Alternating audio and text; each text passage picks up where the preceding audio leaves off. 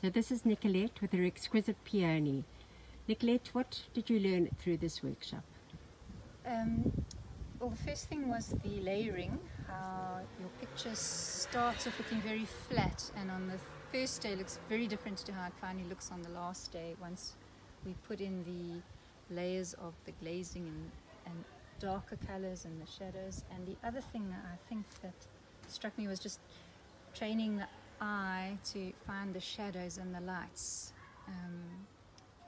which make the painting stick out for me anyway. Yeah, and this particular picture, I found it a lovely example for me to learn lights and darks. Well, I think there's an extraordinary range of colour and the most exquisite tones. And I love the way you've sort of contrasted the centre of your flower and some of just that velvety, smooth texture of the petals with these lovely deep backlit areas. There's a beautiful quality of light and such a lovely range of soft pinks and corals. I think you've done a stunning painting. Nicolette, Thank you. how many paintings have you done before this?